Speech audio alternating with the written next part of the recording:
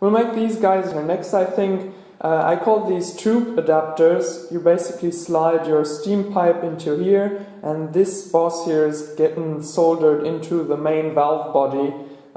Just makes for a nicer seam. That's exactly what they did on the original. You can see them quite a lot on this design, everywhere basically where you need a connection to a tube somewhere, and we're going to make 7 of these. Great job for the little MCO again. However, I will pre-rough the 6mm outside diameter on the bigger lathe because I only have 10mm stock. That should be fun.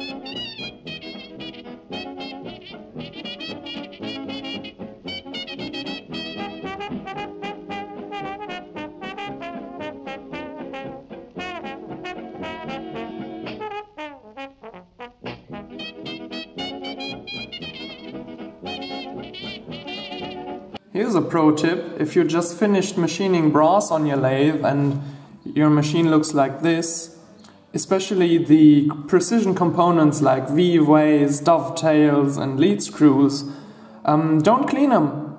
Brass is a bearing material, and that will fill out all the voids inside the nuts and counterparts and will actually improve the precision of your machine. Man, I wish the world worked that way. Okay, with the tube adapters done, let's now focus on the front part here, which gets screwed into the cylinder cap. That's the cylinder oiler. Doll had an early and a late design on this. I opted for the late design, not only because it's easier to build, but also because I think it looks nicer. The weird trumpet in front with the cylinder drain cock, not really my thing. So, as you can see, we need some square stock for that, which I'm going to make out of 10mm round. We'll also need square for the crossheads on the valve and the piston. So yeah, we'll make an extra length for that, so that we have some extra material to do those later. To the shaper, let's go!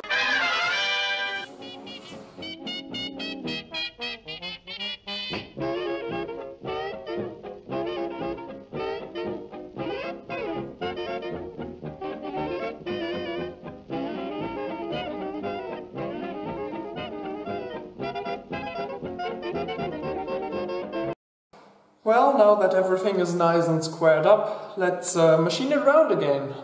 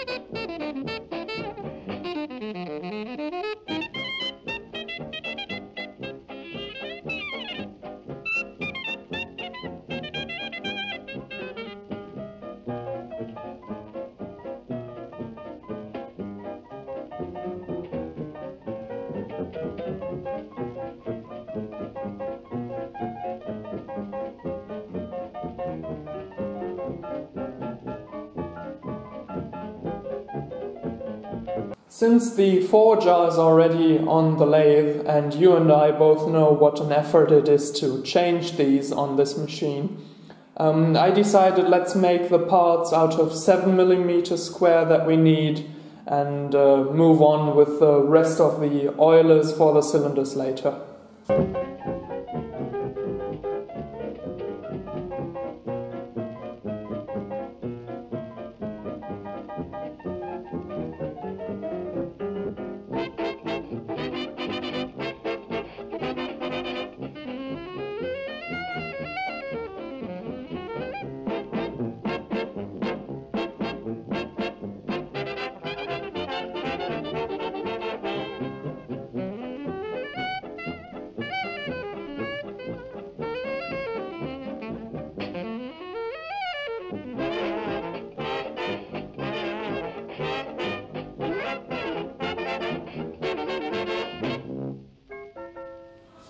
Okay, I got my nails polished and the parts too.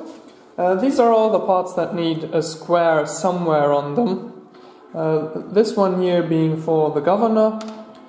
These two of course get screwed into the cylinder end caps, and this is the T-junction for the inlet steam, and the rest is for the valves and the water pump and the pistons, the crossheads. Gotta say, I'm pretty impressed with the tap and die thread fit here. I mean, look at this, they're not binding, but they're nice and tight.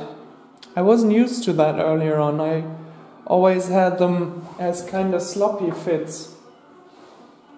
Maybe it has to do with the quality of tap and dies I used earlier. Up next, the oilers.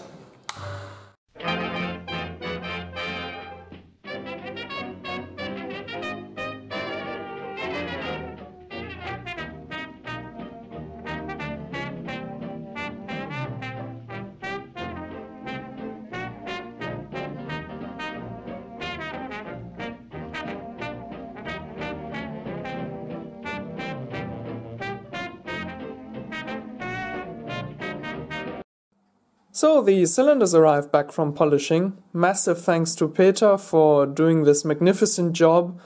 It is only now that I realize I have no footage whatsoever of assembling the cylinders with the end caps and the oilers. Neither do I have anything of rough turning the pistons. These long stainless steel shavings are all that remain as proof.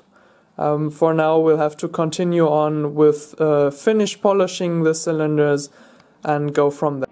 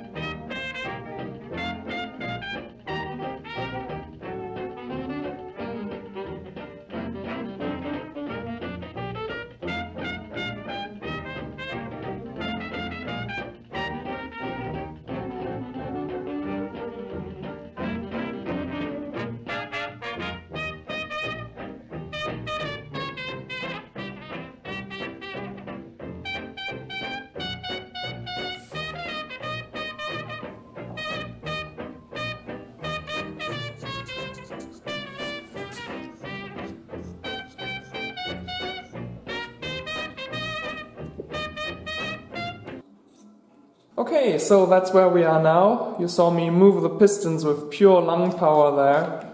And as you can see, they're moving nice and freely and have compression when you lock the valve, and I couldn't be more happy with it. Last part in this video will be the crosshead guide. I'll make it out of two parts, silver solder them together. It's just way too easy to machine this part on the lathe. Save ourselves some work.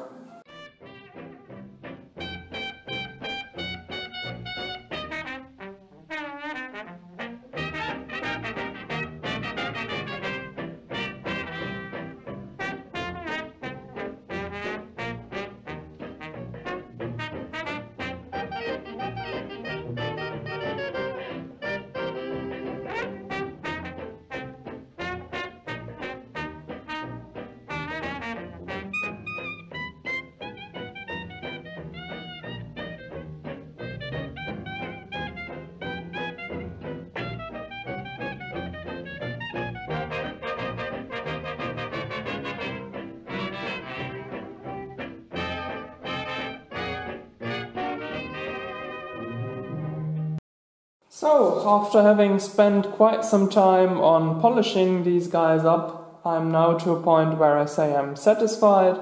You can see this one here is a bit crooked. I think during soldering I must have slipped somehow, but that's okay because they get mounted at an angle anyways, you won't be able to see that. What also happened during soldering is somehow these rings expanded and stayed that way, and now the one's close fit on here is pretty loose. What I hope will happen, since both these guys get nickel plated, is that they'll shrink onto each other again.